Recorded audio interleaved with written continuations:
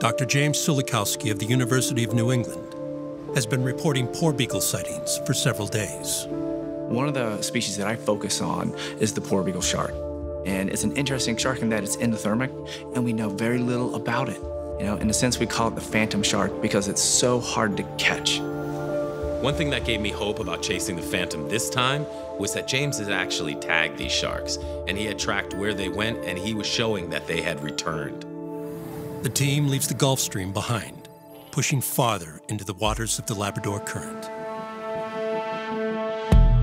Dr. Sulikowski will help them find this rare species, which may be the most extreme of all warm-blooded sharks.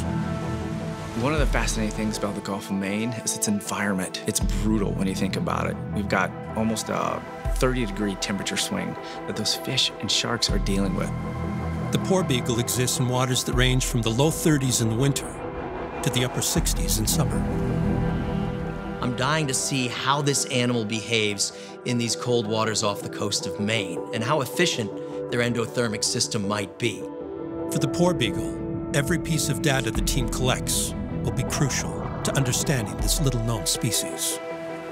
These tags are great, these satellite tags, these pop-up satellite tags. And this one's what we call a high-rate satellite tag. So it's collecting data at 2-minute intervals on temperature, on depth, and it also collects a light level so it can get a geolocation. We can know where it goes. Because it's going to give us information of where it spends time in the water column. Where does it go on the surface of the ocean? What horizontally, where does it move? Shark Week starts Sunday, July 23rd on Discovery.